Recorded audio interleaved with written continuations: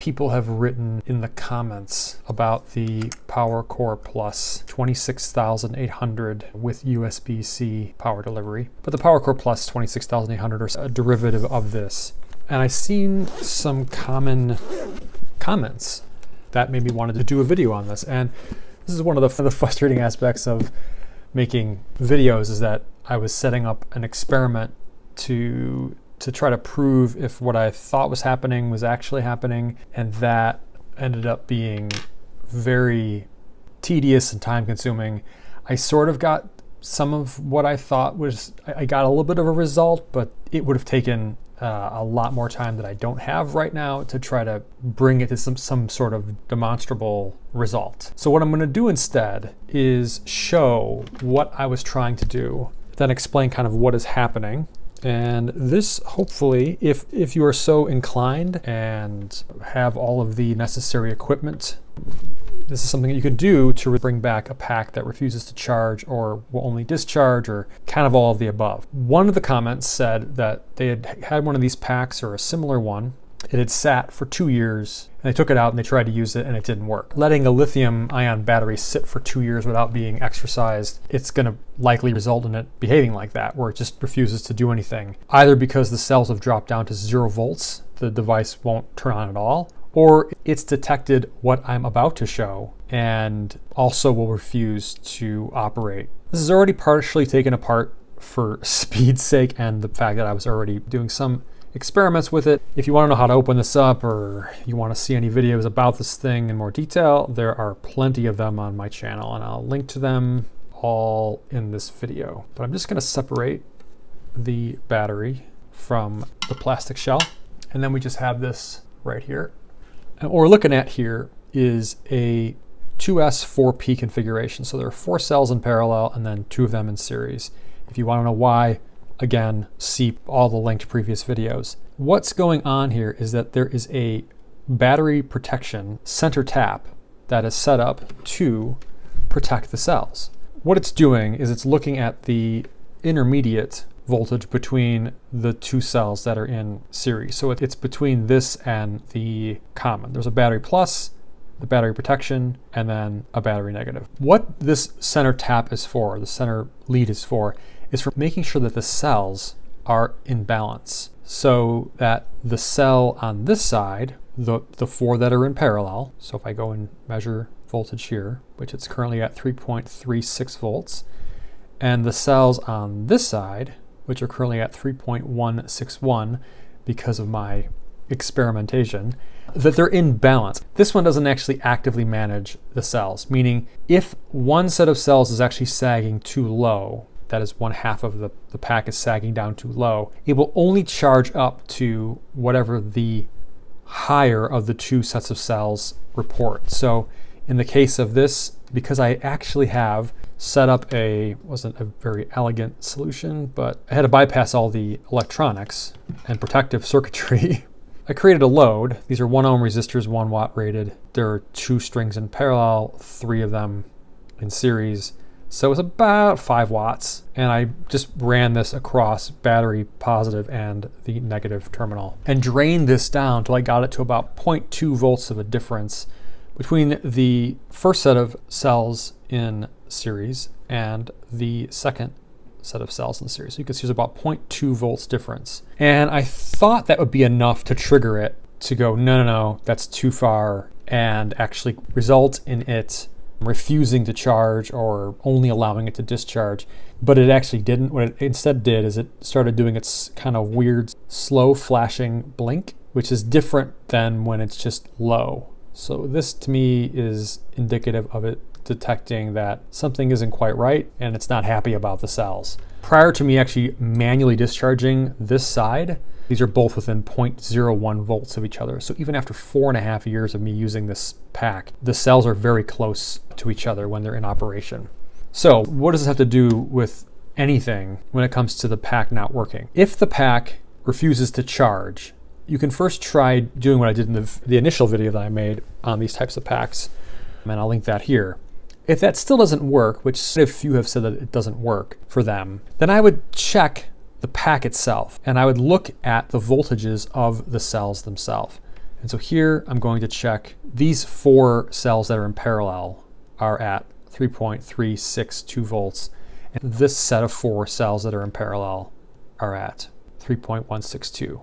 If you check the cells and there's a large variation between them, I would say more than 0.2 is concerning, because I've never seen, in the numerous times I've taken this pack apart for videos and for just investigations, I've never seen more than a 0.005 volt difference between these two. One likely case that I would guess would happen, which I'm not going to demonstrate here because it degrades the cells, is that across either run of parallel sets of cells, you might see something that shows 0 volts. I'm just demonstrating it here. It's not actually at 0 volts, but you might see that a set of 4 cells are at 0 volts. And in that case, I would not recommend doing anything with those cells.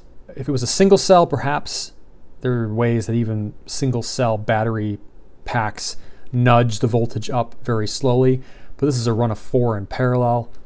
I wouldn't recommend doing anything with that. If you get a voltage out of this, but it's way lower, like one is way lower than the other, say a volt or more off, then that's when I would recommend considering carefully charging the run of cells that are in parallel back up to approximately where the other set of cells is at. So don't try to charge the whole thing.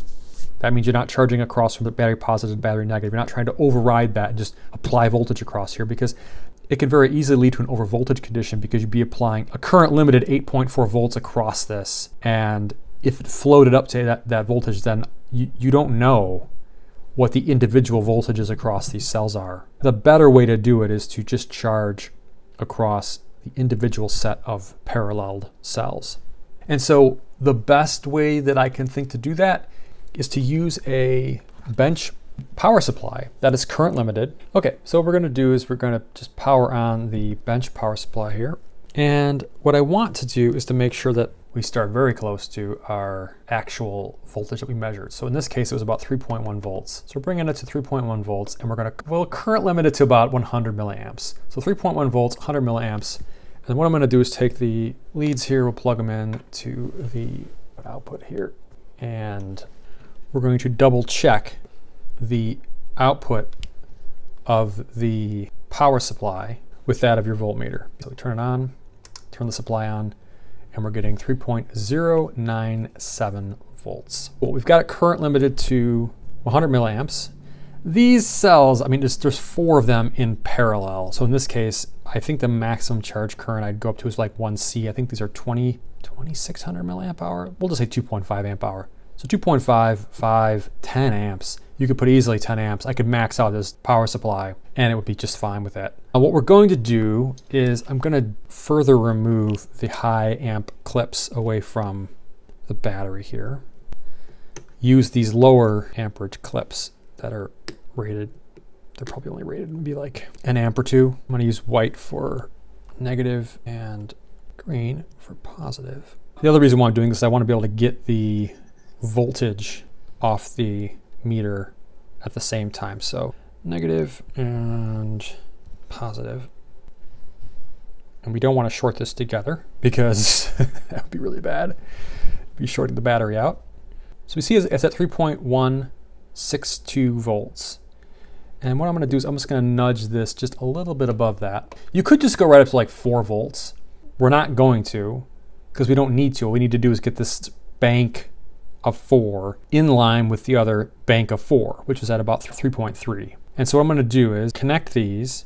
That's going off camera there, but you can see that I'm clamping on the positive to the battery, now battery positive for this lower bank here, and then battery negative to battery negative here. And we should not see anything happen. And the other thing I'm going to measure is current, just to make sure that we don't. Why did this turn off? That's weird. We've got it set to 3.3. Oh, I'm not recording. Okay, I'll start recording. And I'm just going to measure the current going to the battery, which should not exceed 100 milliamps. So I'm just going to put this here and make sure it's in DC mode. What we have, just one more time, double checking before I turn on the power supply. We're coming from the power supply to the 2 probe tips on the voltmeter just to measure voltage of the battery. Open circuit, quote unquote, like it is right now because the power supply is not turned on, and then closed circuit once we start applying current to the battery at the voltage we've selected. Also, we have the wire running through the amp clamp to just make sure that our current is in fact being limited at 100 milliamps. Let's just let it rip. So I'm going to turn on the power supply. We should see it go into current limit. The cells are going to accept 100 milliamps immediately, and it will limit at 100 milliamps. Yeah, 110 milliamps. Going into the batteries, our voltage is about 3.175. It came up a little bit. If I turn this back off again, it should drift back down again. 3.163. So we'll just, and you can see our set point was 3.3. So if I just nudge this up, nudge it up to 200 milliamps. But we're taking it in slow increments, watching the batteries, making sure that everything is connected correctly, nothing's smoking, nothing's getting too hot, and we'll restart it. 200 milliamps. There we go. DC 200 milliamps coming in. The voltage has risen to about 3.187 volts.